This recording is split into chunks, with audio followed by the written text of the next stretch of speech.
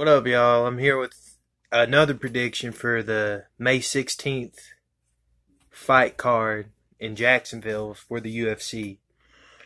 Well, the fight I'm going to talk about right now is Dan Ige versus Edson Barboza. First of all, Edson Barboza is going down to 145. That's crazy.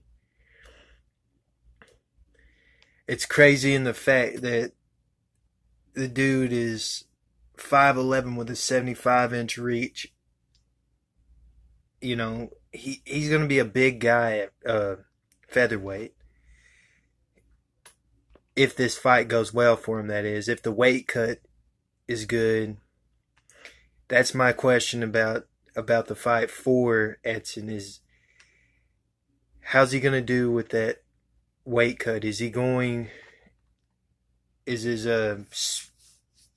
abilities as a fighter going to be deteriorated a little bit? I still think I got that word wrong. Will he be able to take a hit?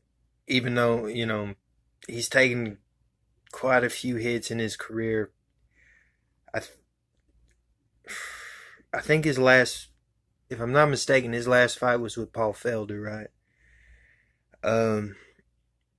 Anyway, Dan Ige, his last fight was a win. 5'7", 71-inch reach.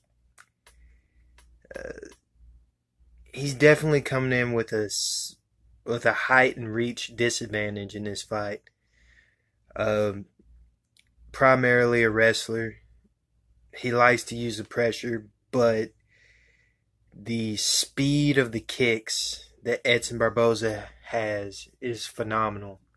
Joe Rogan says all the time he's the fastest kicker that he's seen in the UFC. And the fact that Edson, he fights behind, he'll definitely, I see him using his kicks first thing, or at least because he's fighting a guy who's a little bit of a wrestler. He'll be, fighting behind his jab and setting up kicks, starting low and then working his way up. Especially if Ige starts dropping his hands to protect his legs, or if Edson times the takedowns. Edson's been known to have good takedown defense.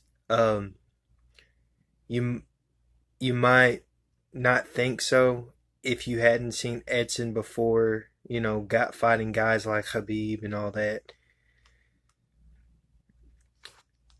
I think Ige's going to have problems with Edson's reach, his speed, the power of his kicks, and the takedown defense. I see this fight going Edson's way. Skill-wise, anyway. That's if, the drop down to 145 hasn't affected him very well. I think Edson's too big, too long, too fast for Ige in this fight.